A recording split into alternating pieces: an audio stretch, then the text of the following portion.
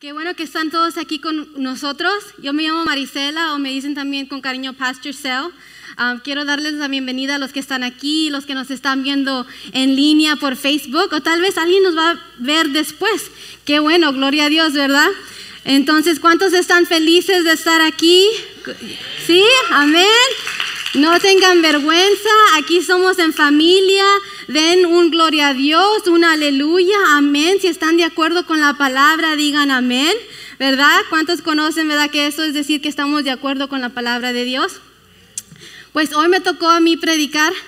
Su pastor David anda fuera de la ciudad, anda en Dallas, fue a un juego de... Va a decir que porque les dije toda la historia, pero yo les voy a decir, aquí anda un juego de fútbol de Dallas contra los Broncos. Los Broncos son el equipo favorito de mi esposo y de mi hijo. Fue con un amigo y se llevó a mi hijo mayor. Y ahorita creo que, no sé qué oí, creo que están ganando los Broncos, ¿verdad? Creo que sí. Sorry los que quieren a los Cowboys, pero a lo mejor ganan los Broncos. Pero él fue con permiso del pastor John, que es nuestro pastor principal, ¿verdad? Pidió permiso. A mí no me pidió permiso, pero no, como quiera lo mandé con bendición. Estoy bromeando, sí, fue con la bendición de Dios primeramente y claro. Pero aquí estamos para compartir, para platicar. Las últimas 2 semanas el pastor David compartió unos mensajes maravillosos, excelentes. ¿Cuántos estaban aquí? ¿Unos? Siempre me gusta ver más o menos cuántos han estado consistentes, ¿verdad? En venir los domingos. Yo sé que este es un servicio nuevo, pero damos gracias a Dios que Él es el que está trayendo a las personas, ¿verdad? Que está trayendo a la gente, ¿verdad? Que tal vez necesita de Dios, que está perdida. Y aquí es otra oportunidad para ministrar, para dar palabra. La semana pasada, Pastor David habló de cómo escuchar la voz de Dios. Si no viste ese mensaje, lo puedes ver por medio de YouTube. En ese mensaje dio ciertos puntos, ¿verdad? Cosas bien prácticas de cómo escuchar la voz de Dios. La primera cosa era ser salvo, ¿verdad? Porque para recibir la voz de Dios necesitamos el Espíritu Santo dentro de nosotros. Otra cosa que habló era de cómo reducir el ruido en nuestras vidas. Como a veces estamos tan distraídos por tanto ruido que no podemos escuchar la voz del Señor. Y lo último era que nos compartió de cómo ser auténtico, cómo estudiar lo auténtico para poder identificar lo que es falso, falsos profetas, falsa palabra, ¿verdad? Lo que no es auténtico a la palabra de Dios. Y cuando yo escuché ese mensaje, yo pensé, yo quiero seguir con esa plática, yo quiero desarrollar un poquito más. Y cuando lo estaba escuchando, Dios me dio ciertas palabras, ciertos temas, y quiero platicar de eso, porque a veces todo eso es válido que habló el pastor David, pero a veces hay ciertas cosas en nuestra vida que todavía nos obstruye en escuchar la voz de Dios. Y no, más de eso nos obstruye la relación que podemos tener con Dios, con el Señor. Y una de esas cosas, o voy a tocar 2 cosas, porque yo sé que puede haber muchas, ¿verdad? Porque todos somos diferentes, todos tenemos diferentes historias, pueden ser varias, pero hoy quiero tocar 2 cosas. Vaya conmigo al libro de Juan 10, 27 a 28, el verso 27, el verso 28. Vamos a leer esto junto, porque esto fue el propósito. Esto es por qué esta palabra, porque queremos escuchar la voz de Dios. Esta palabra dice el verso 27, mis ovejas escuchan mi voz, yo las conozco, esto dice Jesús, y ellas me siguen, les doy vida eterna y nunca perecerán. Nadie puede quitármelas. Amén. Entonces el título de mi mensaje es Moviendo Obstáculos. Vamos a orar, hermanos, juntos, si puede inclinar su rostro. Damos gracias al Señor por este día, damos gracias por su misericordia, por su amor que nos da cada día, porque Él nunca se cansa de estar con nosotros, siempre está ahí. Le damos gracias por la vida que nos da, por la salud, por cada hermano que está aquí disponible, con un corazón abierto, con un corazón tierno. Pido, Dios, Espíritu Santo, que tú seas el que hable a su corazón, que tú seas el que dé claridad a su mente, Señor, porque tú eres el que transformas. Aunque yo estoy hablando y trayendo la palabra, es palabra del Espíritu Santo, y pido tu poder en este servicio. Te damos honra y gloria en el nombre precioso de Cristo Jesús. Amén y amén. Como les platiqué, la palabra que vino a mi vida fue hablar de las cosas que obstruyen, que a veces están bloqueando nuestra relación con Dios. Y creo que es muy importante que identifiquemos qué son esas cosas, porque a veces medio sabemos, pero como que las ignoramos o seguimos adelante pensando que todo está bien y que de cualquier manera vamos a escuchar de Dios. Por eso quiero tocar estos dos temas. Primero, el pecado, como la carne, como los deseos de la carne. El pecado a veces nos afecta también en escuchar la voz. Y la otra categoría es, quiero hablar un poco de nuestras heridas. ¿Cuántos saben que a veces cuando venimos al Señor venimos con muchas heridas, tal vez muy abiertas, y el Señor nos quiere sanar? El Señor nos quiere restaurar, ¿verdad? Quiere restaurar nuestro corazón, quiere enseñarnos acerca de nuestro pecado con la meta de que tengamos una relación con Él, de que podamos escuchar su voz, ¿verdad? Entonces vamos a entrar al primer área del pecado. Como les dije, yo pienso que eso obstruye nuestra relación con Dios. Es punto número 1. Y para esto, déjame explicarte un poquito más. Vamos a ir a Efesios capítulo 4, verso 17 al 19. Si traen su Biblia, ¿trajeron su Biblia? ¿Sí? Amén. Sí, les empujamos, les animamos que traigan su Biblia física, o si la traen en su teléfono está bien, pero si la tenemos aquí, la Biblia física, ¿verdad? Nos va a dar más el deseo de abrirla, de leerla y, ¿verdad? Compartir no solo con Dios comparte con nosotros, pero podemos compartir una palabra con alguien más. Efesios 4, verso 17 dice, esto es referente al pecado. Dice, con la autoridad del Señor digo lo siguiente, ya no vivan como los que no conocen a Dios, porque ellos están irremediablemente confundidos, tienen la mente llena de oscuridad, vagan lejos de la vida que Dios ofrece, porque cerraron la mente y endurecieron el corazón hacia Él. Han perdido la vergüenza, viven para los placeres sensuales y practican con gusto toda clase de impureza. El hablar del pecado se puede, ¿verdad?, decir es un poquito más serio y tal vez no la gente quiere hablar de ciertas cosas en la iglesia de eso, pero el pecado, yo creo que cuando estamos metidos tan fuertemente en un pecado, tal vez un pecado sexual, puede ser toda clase de pecados. Yo creo que eso pone como una desconexión, un distanciamiento, por decir, con nuestra relación con Dios, ¿verdad? Y como les digo, puede ser toda clase de cosas, nada más la cosa que es impureza, pero puede ser también el pecado de enojo. ¿Cuánto nos enojamos, verdad? Un pecado de la amargura que a veces cargamos en nuestro corazón y eso obstruye, eso está en medio de nuestra relación con Dios. No podemos confiar en Dios y mucho menos escuchar la voz si estamos metidos en una área de oscuridad. Si estamos tan alejados, ¿cómo Dios nos va a alcanzar? ¿Verdad?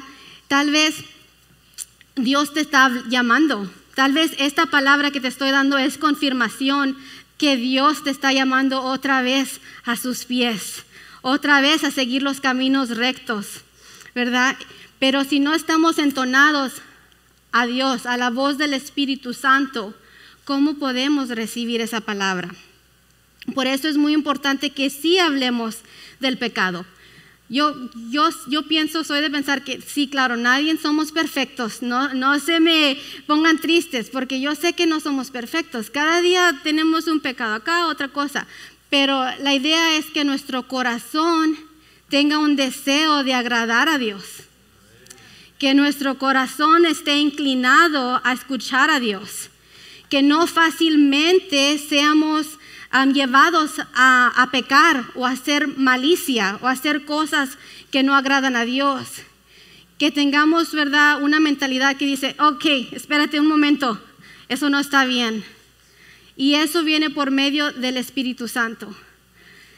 ¿Cuántos son salvos hoy? ¿Han recibido a Jesús como su Señor y Salvador? Tal vez tú me estás viendo en línea.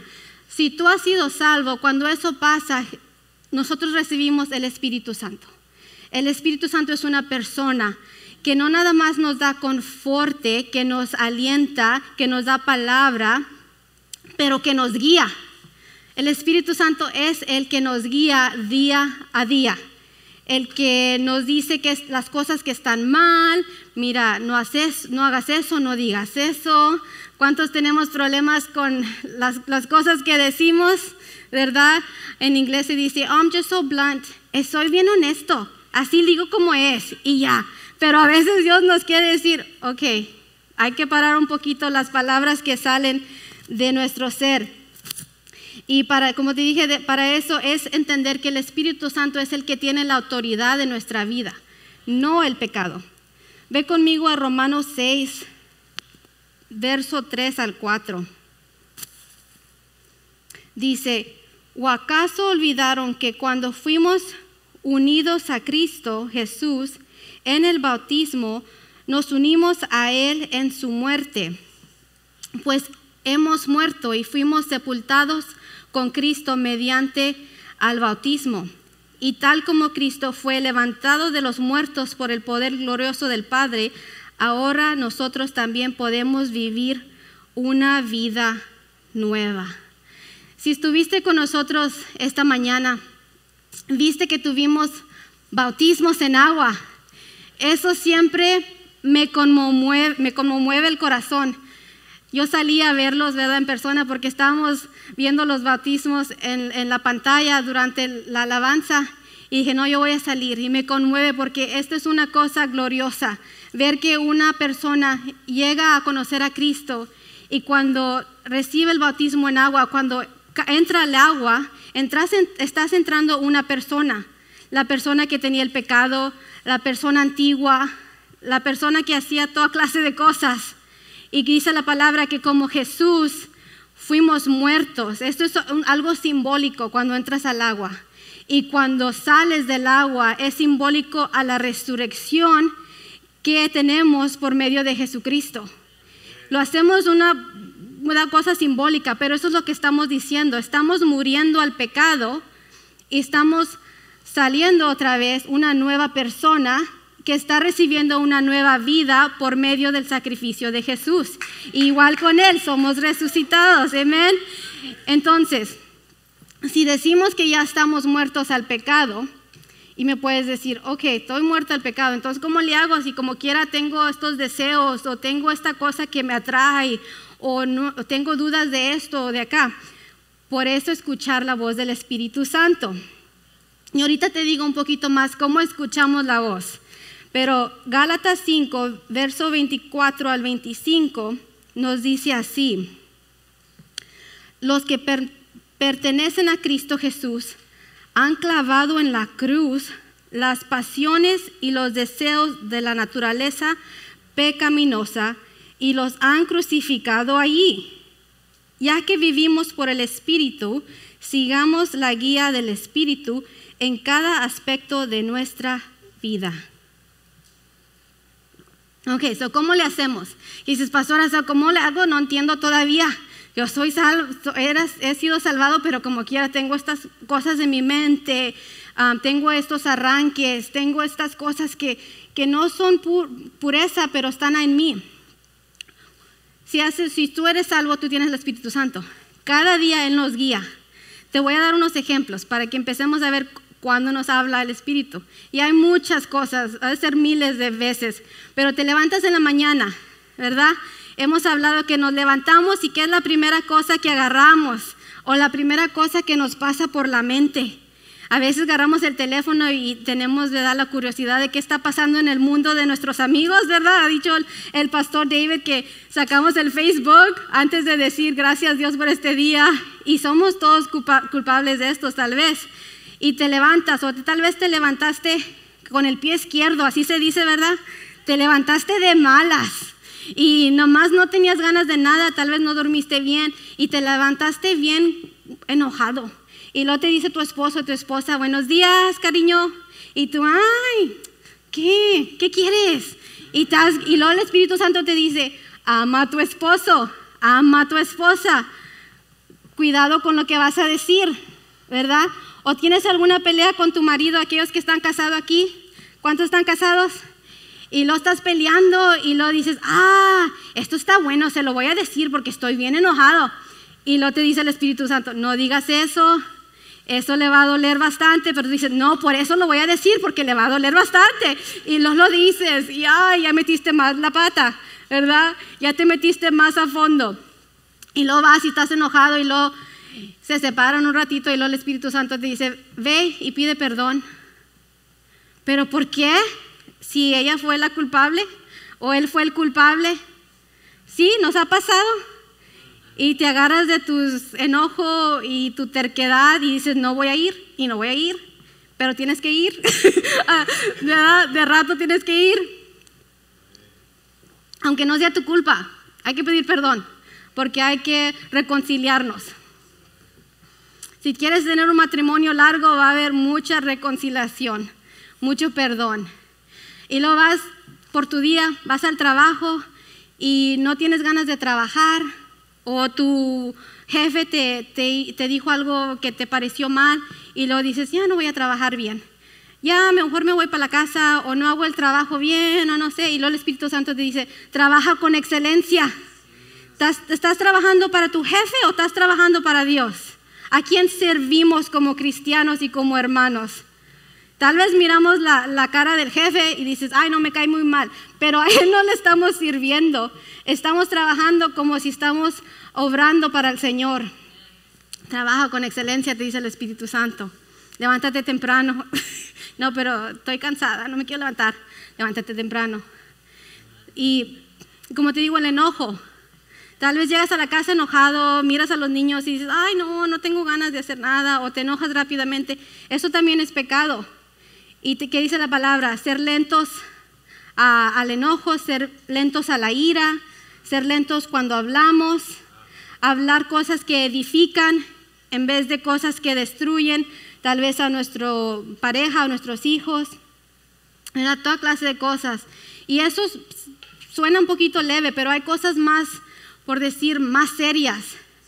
La inmoralidad sexual, cuando tal vez estamos en ciertos, ¿cómo se dice?, hábitos que son malos, que son contra lo que dice la palabra de Dios, referente tal vez al sexo o la pureza, pero ahí vamos, ¿verdad? Y luego te dice el Espíritu Santo, ya deja eso, te estás destruyendo, no solo te estás lastimando a ti, sino a la persona con quien estás fuera del matrimonio, no está bien, estás teniendo impulsos que no glorifican a Dios, ¿verdad?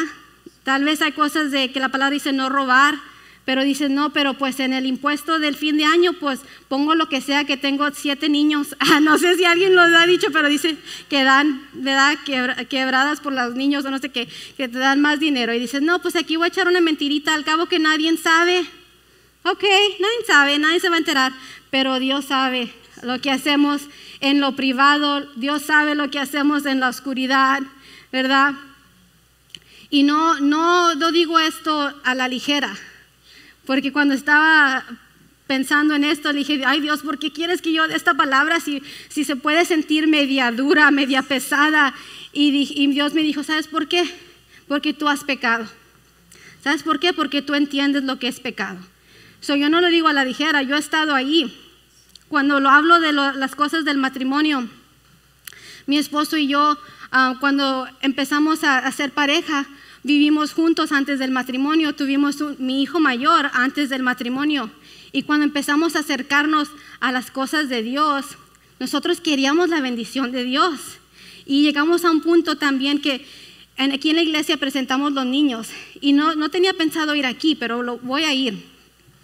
Íbamos a presentar al niño, queríamos presentar al niño, porque cuando lo presentamos a la iglesia decimos que lo vamos a criar en el camino de Dios, que queremos que sea bendecido, no es salvación, pero queremos la bendición.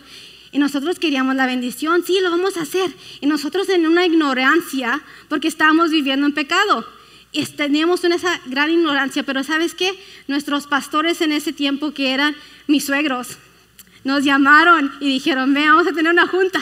Y dijo, ay, ¿qué quieren tus papás? ¿Qué nos van a decir? Ay, bueno, está bueno, vamos. Y nos sentaron. Esto es hablar con amor y hablar con verdad. Nos sentaron y nos explicaron. Sabes que tú quieres bendición para tu hijo, pero no estás haciendo las cosas como Dios las ordena, como las cosas que agradan a Dios. ¿Cómo quieres que Dios bendiga a tus hijos si ni tu matrimonio no está bendecido todavía? Y nos pegó duro y hasta con un poco de risa, no por ser verdad que estaba mal, pero porque nos pusimos incómodos. Dijo, ay, sí, es cierto. Bueno, para no hacer la historia más larga, no presentamos el niño en esa ocasión. Nos sometimos a Dios y decidimos casarnos. Después de no sé qué un tiempo nos decidimos poner fecha y dijimos, nos vamos a casar, y ya después de eso pues hacemos las presentaciones. Pero Dios nos habla a nuestra vida, a veces con cosas pesadas.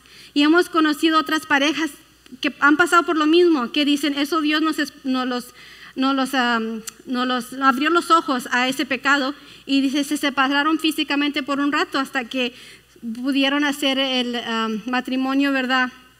Hacer esos votos de matrimonio. Amén. Por eso les digo, no les hablo a la ligera. Dios me explicó a mí, tú has pecado, tú a veces todavía pecas. No, tienes pecado, ¿verdad? No es por decir somos perfectos, pero Dios quiere que sigamos de gloria a gloria, transformando nuestra vida. Si Él ya transformó una área de tu vida, gloria a Dios, pero Dios no acaba ahí. Eso ha sido unas cosas de que yo he aprendido en todo este tiempo, que el Señor no para. ¿Cuántos están de acuerdo? Transformó una área y luego otra cosa de tu corazón quiere el Señor sanar. Tal vez sea envidia, tal vez celos, comparaciones. Y esto a todos le pasa, pero a veces es más grande en las mujeres, que a veces comparamos más. Que dices, no, yo quiero verme así, o yo quiero tener ese don, porque esa persona puede cantar y yo no, tiene la voz tan bonita. ¿Y cuántos saben que la comparación, envidia, celos es pecado también? Aunque no es un pecado, ¿verdad?, que dices tan obvio, o que mi pecado no es tan malo como aquel, pero lo que tenemos en nuestro corazón, como quiera, Dios lo quiere cambiar.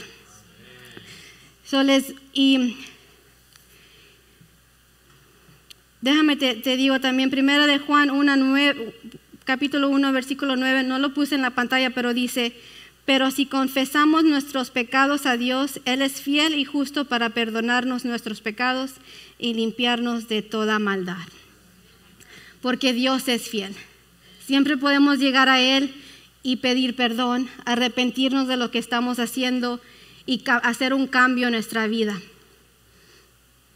No es solamente recibir la palabra y entenderlo con la mente, sino es que tomar esos pasos de transformación, esos pasos que nos acercan más y más a Dios.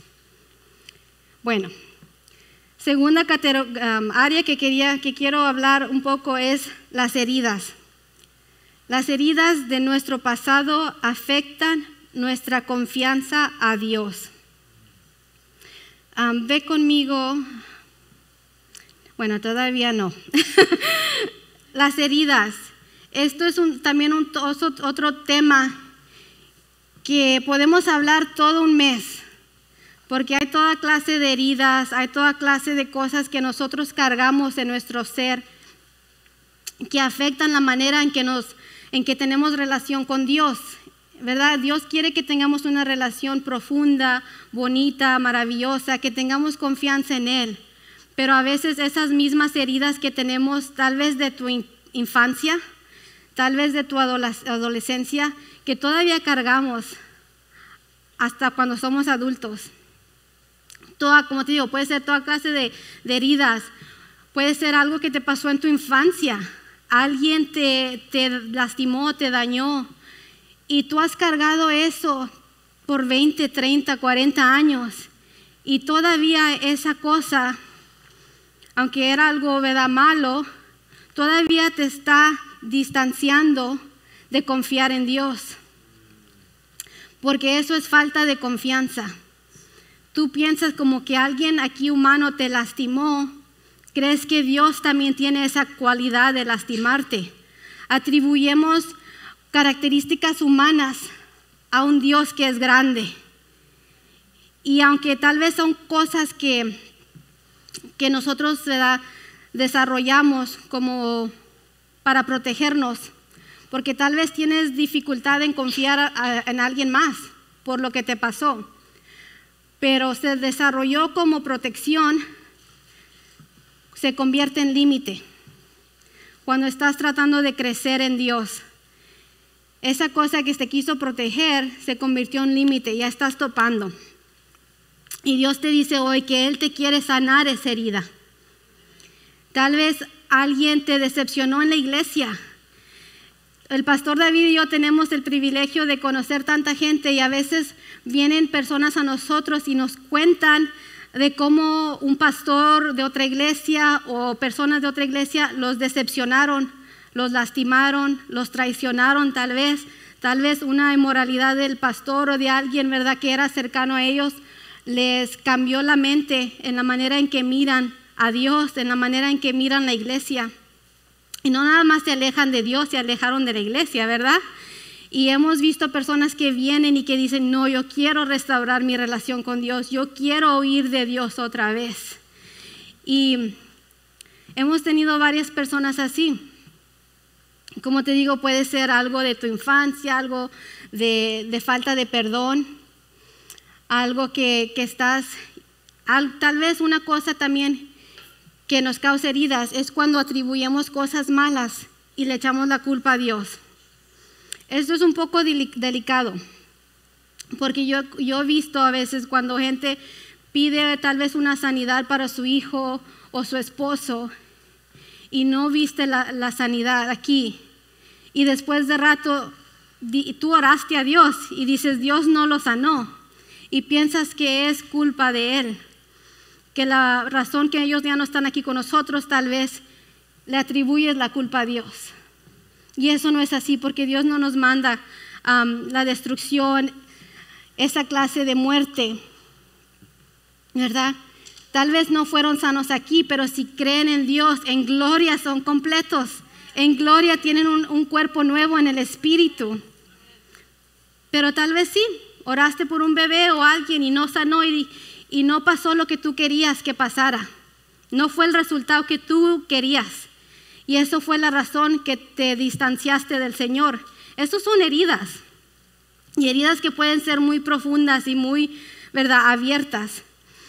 Pero la palabra dice que Dios nos restaura, que Dios nos da sanidad.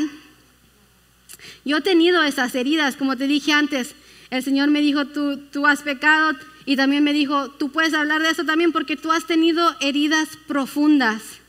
Tú has sido lastimada, pero has venido a los pies del Señor y Él te ha restaurado. No solo la mente, pero el corazón. Pastor David siempre me decía, y todavía hasta la fecha me dice a veces, tú tienes problemas en confiar en la gente. Ay, cómo me analiza bastante, es bien bueno para analizar. Y le digo, sí, es cierto. A mí a veces se me dificulta mucho confiar ampliamente o rápidamente en ciertas personas. Y yo sé que eso es por lo que fui lastimada, que trato de protegerme y decir, esta persona no me va a lastimar, entonces no confío o no abro mi corazón a esa persona. Yo lo sé, pero es algo que siempre Dios me ministra. Me enseñó, ¿verdad?, lo que era para poder abrir mi corazón a otras personas. Igual no podía confiar en Dios porque le atribuía a Él esa falta de protección o de cuidarme. No lo podía confiar hasta que Dios me enseñó que yo tenía que confiar con todo mi corazón con Él y poder abrir mi corazón a otras personas, ¿verdad? Y como le dije, esa protección se convirtió en límite, pero Dios quiere quitarnos todo ese límite para poder sanar no solo nuestra mente, sino el corazón. Si tú llevas algo ahí en tu corazón de amargura por algo que pasó, eso es falta de perdón. Y Dios quiere que soltemos eso para que Él pueda entrar en tu vida y hacer una transformación impactante, que no solo te impacta a ti, sino a los que están a tu alrededor, tal vez tu esposa, tus hijos. Amén. Ve conmigo a Efesios 4, 31 al 32. Dice el verso 31. Líbrense de toda amargura, furia, enojo, palabras ásperas, calumnias y toda clase de mala conducta. Por el contrario, sean amables unos con otros, sean de buen corazón y perdónense unos a otros, tal como Dios los ha perdonado a ustedes por medio de Cristo. ¿A cuántos nos ha perdonado Dios? Amén. A mí me ha perdonado tantas cosas que no tengo el tiempo de platicarlas todas, pero de poquito a poquito les platico, ¿verdad? Y yo creo que ustedes me conocen más y más cada vez que predicamos, pero Dios nos ha perdonado a nosotros tantas cosas. Nosotros no podemos quitarle el perdón a alguien más. Quizás no tienes que ir con esa persona y platicar con ellos, pero sí puedes otorgar perdón en tu corazón. Sí puedes dejar que esa amargura se levante, salga de tu corazón. Que esa furia o enojo que tienes porque no pasó lo que tú querías que pasara, Dios te puede dar libertad. Dios te puede dar un corazón tierno. Si tal vez tu corazón estaba endurecido por esas heridas, la palabra dice que Él te puede cambiar ese corazón endurecido a un corazón tierno, que puede escuchar su voz, que puede recibir guianza de Él. Hebreos 12, verso 15 dice: cuídense unos a otros para que ninguno de ustedes deje de recibir la gracia de Dios. Tengan cuidado de que no brote ninguna raíz venenosa de amargura, la cual los trastorne a ustedes y envenece a muchos. Si a veces no pensamos qué tan mal es una raíz de amargura, te afecta no solo a ti, pero dice envenenece a muchos. Y piensas, ¿quiénes son esos muchos? Pues la verdad es los que están más cercanos a ti. Tu esposo, tus hijos. Seguimos envenenando porque tenemos esa raíz de amargura. Pero si queremos que la vida de nuestros hijos cambie, que tengan un futuro diferente, el perdón tiene que empezar con nosotros. Amén. Otorgar perdón a otros y recibir la sanidad de Dios restaura nuestra confianza en Él. Salmo 147, verso 3 dice: Él sana a los de corazón quebrantado y les venda las heridas. Yo conozco una amiga que la amo con todo mi corazón y ella ha ministrado mi vida. En el tiempo que la he conocido, me ha contado de cosas que pasaron en su vida, en su infancia, cosas de veras fuertes, maltratos, abusos, toda clase de cosas. Pero Dios le dio sanidad y ella es llena del Espíritu Santo y a mí me ministra y es un ejemplo para mí de lo que es el perdón, porque me ha platicado que ha llegado a perdonar las personas que la lastimaron, que le afectaron. Si fuera una persona que no tiene al Señor o al Espíritu Santo, esta persona vive en depresión. Va a vivir en depresión, tal vez va a tener pensamientos de suicidio, no va a poder, ¿verdad?, estar en paz. Pero cuando Dios llegó a su vida, a la vida de mi amiga, Dios transformó su vida. Ella pudo dar perdón. Ella pudo recibir el Espíritu Santo, el gozo de Dios. Su vida ha sido transformada de tal manera que no solo ella fue transformada, sino la vida de su esposo, la vida de sus hijos. Y ahora estamos viendo el fruto de esa decisión, porque eso ahora le está afectando a sus nietos.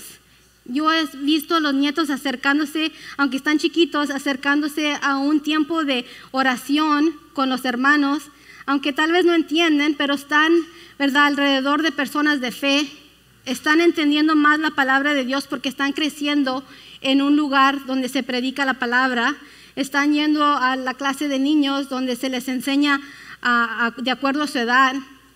Entonces, la decisión de esta persona, en vez de envenenar a su familia, ha traído vida y no solo le afecta a ella, a una persona, afecta a los demás que están a su alrededor, su familia, claro, y más que eso, esa persona está involucrada en el ministerio de aquí, y es una bendición no solo para mí, pero una bendición para mucha gente, para muchas hermanas en la fe. Y ese testimonio que esta persona tiene, testimonio de vida, no es posible si no recibe al Señor como su Señor y Salvador, si no recibe la guianza del Espíritu Santo y si no decide dejar que Dios la transforme. Amén. Y yo pienso que muchos estamos en esa posición, que Dios nos está hablando, pero hay que dejar que Él entre y que nos transforme nuestra mente, nuestro corazón. En Apocalipsis dice 3:20, creo, que el Señor está a la puerta y toca. Él toca, pero la palabra dice, si tú abres, no dices que Él va a forzar la puerta. Él no va a forzarse, dice, si tú abres la puerta, Él va a entrar y va a estar a la mesa contigo. Va a cenar a la mesa contigo como un amigo, como un padre. Por eso la decisión está en nosotros. Primera de Pedro 2 dice, esta no está en la pantalla, pero dice la palabra, y esto por decir suma lo que estamos hablando, dice, Él mismo, hablando de Jesús, cargó nuestros pecados sobre su cuerpo en la cruz, para que nosotros podamos estar muertos al pecado y vivir para lo que es recto. Por sus heridas ustedes son sanados. No dice vamos a ser sanados en un futuro, dice que ya somos sanos, ya somos completos. Esto es lo que nos otorga la fe en Cristo Jesús. Por eso hoy en este día te animo a que dejes que Dios examine tu corazón. Salmo 139, verso 23 a 24. Puedes ir conmigo si no está en la pantalla. Dice, examina, oh Dios, y conoce mi corazón. Pruébame y conoce los pensamientos que me inquietan. Señálame cualquier cosa que en mí que te ofenda y guíame por el camino de la vida eterna. Someternos a la dirección del Espíritu Santo. Someternos por completo. Que cuando el Espíritu Santo nos hable día a día, seamos más obedientes a lo que nos está dirigiendo. Entre más obedientes somos a la voz del Espíritu Santo, más va a crecer esa voz, esa dirección. Vas a ser más apta para escucharlo más rápido. No es si nada más dejas el pecado y dices, ya no estoy pecando, ahora tengo que escuchar a Dios. No necesariamente es así. Cuando tú escuchas más del Espíritu Santo y obedeces, Él nos ayuda a que los deseos de la carne o de la naturaleza pecaminosa bajen. O sea, no es porque dejas de pecar, la voz de Dios va a crecer. Es cuando tú estás escuchando la voz de Dios más a menudo, día a día, por medio de tus oraciones, por medio de leer la Biblia, por medio de tus alabanzas, de las alabanzas que escuchas, por medio de esa puerta que está abierta. Si le cerramos la puerta al Señor, no va a pasar nada. Pero si tú abres la puerta, tu corazón está listo para sanarnos. Y como dice la palabra, morimos al pecado, estamos en la resurrección con Cristo y tenemos que dejar que Él sane esas heridas, que Él cambie lo que hemos cargado por 30, 40 años y dejar de echar la culpa a una persona porque somos así hoy, pero dejar que Dios te llene de su espíritu, dejar que Dios te dé una paz, un gozo, un entendimiento, una claridad en tu mente, una manera diferente de ver las cosas. Y no solo, como te digo, cambiar tu vida, sino cambiar el legado que Dios te está dando. Cambiar el futuro de tus hijos. Amén. Vamos a inclinar nuestros rostros y orar al Señor hoy, porque yo creo que Dios nos está dando una palabra muy clara y que podemos seguir usando esta palabra en nuestra vida diariamente. Vamos a orar que Espíritu Santo, tú sigas hablando a tu familia que está aquí o los que están viendo en línea, Señor. Yo sé, Espíritu Santo, que tú les hablas, que tú les das dirección. Yo pido que ellos tengan un corazón tierno para escuchar, y nada más no para escuchar, sino para obedecer. Porque cuando queremos cambiar es porque ya estamos cansados de ese pecado. Si tú ya estás cansado hoy, pídele al Señor que te perdone, que cambie tu vida. Si hay heridas en tu corazón que tú tienes que dejar ir, que tú tienes que sanar de esas heridas, pídele a Dios que Él te enseñe qué áreas del corazón tú necesitas sanidad. Porque Él te va a dar el poder para sanar. Y Él te va a llenar de amor. Y en ese amor tú vas a poder confiar en Él, porque Él es fiel. Y tú vas a saber que Él te ama, que está por ti, que no te quiere lastimar, que te quiere amar. El Señor toca la puerta. Oro que podamos abrir esa puerta y dejar que el poder de Dios entre en nuestra vida. Si tú estás aquí y dices, yo quiero conocer a Jesús como mi Señor y Salvador. Yo estoy ya cansado del pecado, quiero que el Señor me perdone, que el Espíritu Santo viva en mí, que me guíe mi vida. Levanta tu mano, por favor. O si tal vez estás alejado del Señor, tal vez has conocido a Cristo, pero estás alejado y quieres regresar a Él, someterte a sus pies. También te animo a que hagas esta promesa. Puedes bajar tu mano hoy.